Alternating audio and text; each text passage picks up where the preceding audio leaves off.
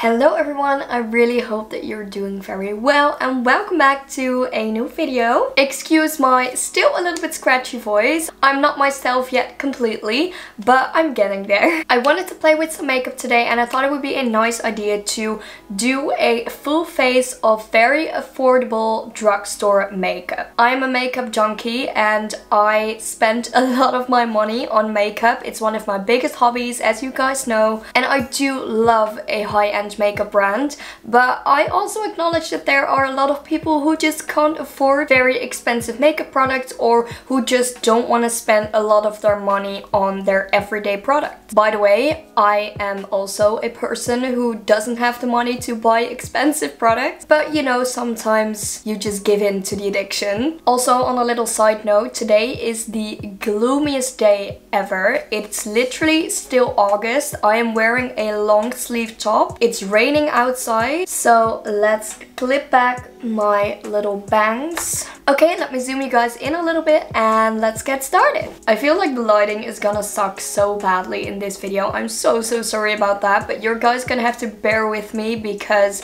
I am doing the best I can. So before I get started, I want to give a little disclaimer because I have included the brand SheGlam in this video. I know that Shein is a website and it's not really a drugstore, but it is very affordable makeup, so I do think that it kind of is in the same category as drugstore makeup brand. I already did my skincare routine and I'm gonna start off with the e.l.f. Poreless Putty Primer. You guys know I really like this primer, but I am mostly using this because I don't really have any other primers in my collection right now. I'm still waiting for the e.l.f. Hydro Grip Primer to be back in stock. And I actually did order it a few weeks ago, then they said it was on the way. And then just before they were supposed to deliver it, I got a message that they had some troubles delivering to my new address. So it was sent back. And when I wanted to repurchase it, it was out of stock. So let's just say the universe was not on my side with that one. But I'm just gonna wait patiently until it's back in stock again. Okay, next up I'm gonna try a new product that I have recently purchased and I've not tried before. This is the Catrice Nude Drop Tinted Serum Foundation with hyaluronic acid and vitamin E. You guys know I'm always looking for a good natural foundation option. I don't really like to use very heavy foundations anymore. I always go for a dewy, glowy, tinted serum kind of vibe. Oh, by the way, I got this in the shade W20. Let's give it a little shake. So it has a little droplet applicator. I just dropped it all over my chair. Let's just be careful. It has a little bit of an alcohol scent. Is there a lot of alcohol in this? Because my skin is not going to like that. It says it's alcohol free, so I don't really know where that smell is coming from. But I actually really like that. It's not too mattifying and it's sort of giving my skin but better vibes. Let's try to blend the other side with a little Real Techniques brush.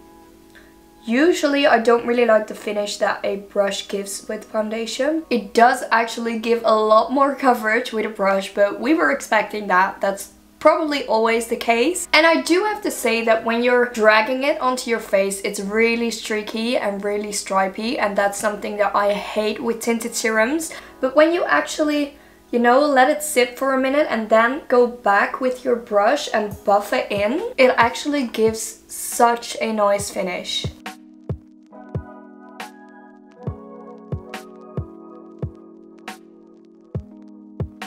I am gonna drag it down to my neck just the tiniest bit because the color match is actually really good. It's just a tiny bit yellow. Let's move on to concealer. I am going to use a little bit of the Maybelline New York Fit Me Concealer in the shade 6.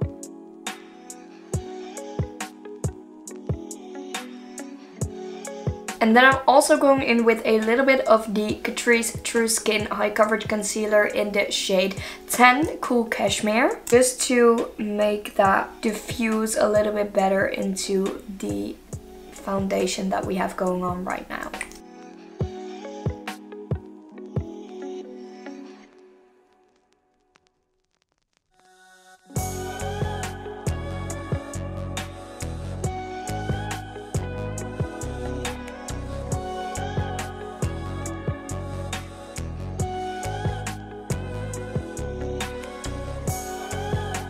Okay, then I'm going in with this Chic Lamp palette, which is the Nude Stereo Face 6 face palette. It's just got all these little face powders, and I am actually going in with a little mix of these two for under my eyes, and I'm just lightly going to feather that under my eyes. Then for a little bit of contour and bronzer, I'm going to use the Chic Lamp liquid contour.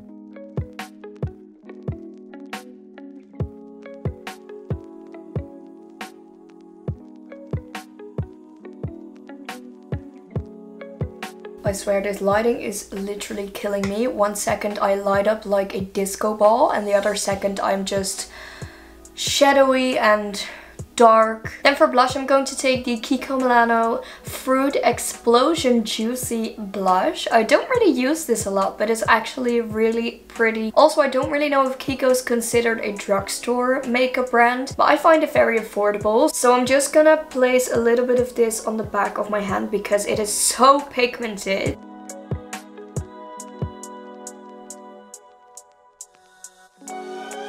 I'm just gonna add a tiny bit more. I love myself some blush.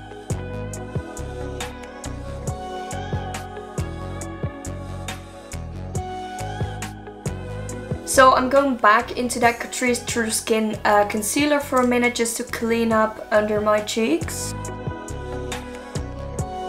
I don't really do this a lot, but for some reason I made it a little bit messy today. Then I'm gonna set the rest of my face with this very affordable Essence All About Matte Fixing Compact Powder. I used to use this when I was like 14 years old, and I still think it's a very nice affordable powder. It's just not really my favorite. I will always prefer the Charlotte Tilbury powder. Then for highlighter, I'm gonna use the Chic Glam Moon Side highlighter. Yeah, the Moon Side highlighter. It's probably not really gonna match my face right now, but it does give a really pretty sheen. Okay, I just did my brows off camera really quick with the Catrice Cosmetics Slimatic Ultra Precise Brow Pencil in the shade Ash Blonde. I used to get this brow pencil all the time in the shade Dark Brown, but I don't know, lately I kind of prefer more of a natural eyebrow look, and since my hair is so light, I don't really like to have like deep dark eyebrows anymore. Okay, so I'm gonna zoom you guys in a little bit more and we're gonna get started on the eyes. So for my eyes, I'm going into the When in Rome Chic Glam eyeshadow palette. I'm not really the biggest fan of how they blend together. Like, some of the shades blend really well and then some of them are a little bit patchy. We're gonna give it another try today. I don't really reach for this palette a lot. I much prefer my Morphe palettes, my Too Faced palettes, my Juvia's Place palettes, but you know, all those palettes are high-end, and in today's video we're gonna use this one. So we're gonna start with a very neutral, little bit of a lighter shade all over the lid. Trevi Fountain? I don't know if I'm pronouncing that right, but it's this one. I do have to say that they're very pigmented, so they do have a lot of color payoff, which is nice. But I can already see that it's a little bit hard to really blend one color into your entire eyelid. When I place it on the inner side of my eyes, it's just very hard to drag it onto the other side. I'm gonna be a little bit bold today and choose a burnt orange color, which I never ever do. I'm gonna go with this one, which is called Wishmaker. I just dipped in once and look at how much pigment there is on this eyeshadow brush. That is amazing, but also very terrifying. I am gonna brush it off on my hand a little bit because I just want to build my colors. I don't want to get too much payoff that I cannot fix it anymore. Okay, this is the point where I tell myself to trust the process.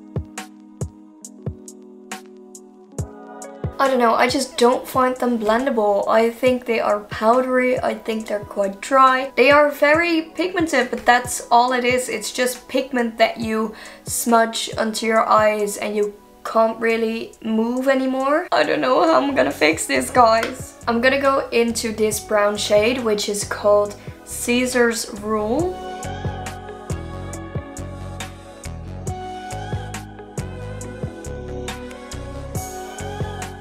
Oh, it's just a mess.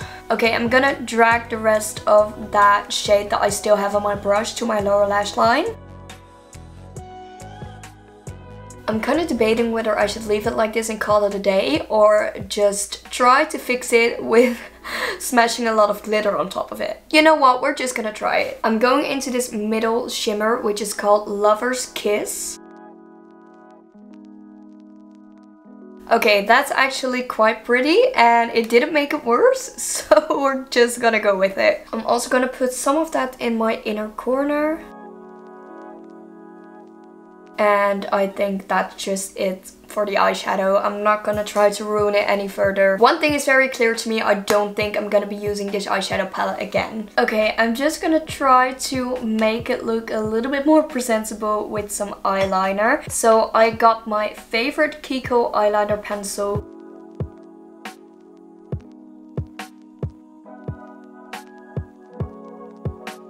I already like that so much better. I just don't really feel like myself when I'm not wearing a little brown wing. I'm also gonna put a little bit of that on my lower waterline. Then to finish off the eye look for mascara, I am using the Maybelline New York Sky High Mascara. This is one of my favorite mascaras out there, not only for drugstore, but just in general, one of the best mascaras.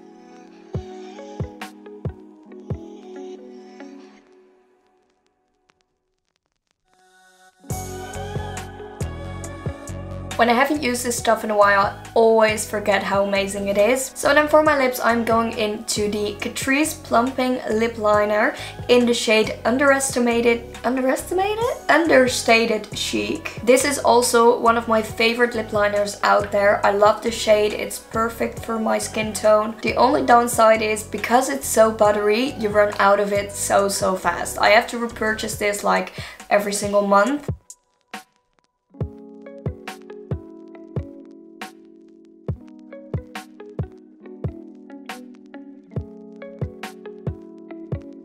That is my perfect nude lip liner. I'm gonna fill in my lips with this as well because I'm not really feeling a lipstick today. I'm feeling a very subtle nude lip liner with some lip gloss. This is the Maybelline New York Lifter Gloss. I see it all over the internet. It is so popular and I understand why people love it so much. I got it in the shade Moon, which is the perfect shimmery everyday gloss for me.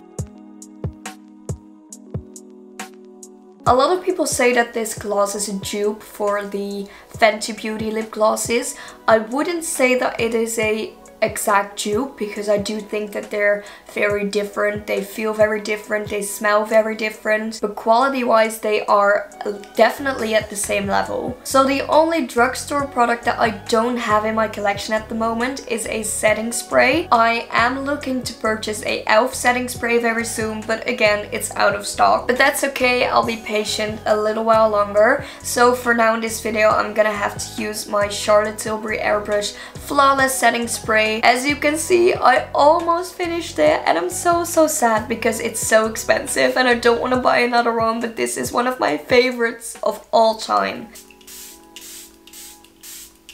I really hope that you guys enjoyed this video. I really hope that I give you maybe some inspiration to try some of these products yourself. As you could tell, not all of these products were my favorite to use on a daily basis, but I did really enjoy, you know, playing around with some of the products that I don't really get to use that often because I always tend to go for more high-end options. This video made me realize that I maybe really should choose some of these products a little bit more in my daily routine. Things like the Kiko blush, I really like that one. This one blew me away, as you guys know. I didn't try it before, but it was really good and I will definitely be using it again. And I really need to stock up on these because, like I said, it's one of my favorite mascaras of all time. If you guys enjoyed this video, then please leave a like down below. And while you're at it, subscribe to my channel. It is completely free and I would love for you to join my little YouTube family. I want to thank you so much for watching and I would love to see you in the next video. Bye!